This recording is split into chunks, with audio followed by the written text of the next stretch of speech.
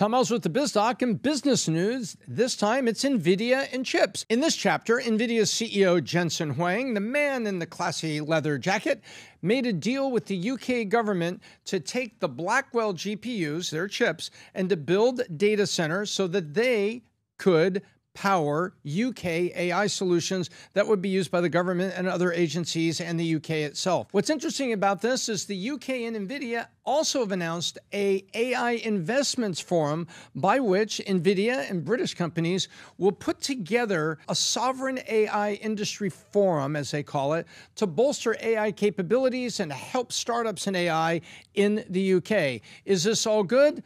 Don't know. It all depends what the UK is using it for, because their government is decidedly more socialist, especially right now, than the US. And might this be collecting information on citizens? There's an awful lot of Muslim citizens and Muslim mayors now in the UK. Would they object to the information assimilation? Read the full story at vtnews.ai and see who's talking about it. From the left, from the right, wherever it's being spoken, wherever it's being reported, know who's reporting it and which way the spin is coming from. I think this is a big story that's going to get bigger as we find out exactly who and what gets invested in and what does the UK government do with its part of it. But Nvidia, it's going to profit either way.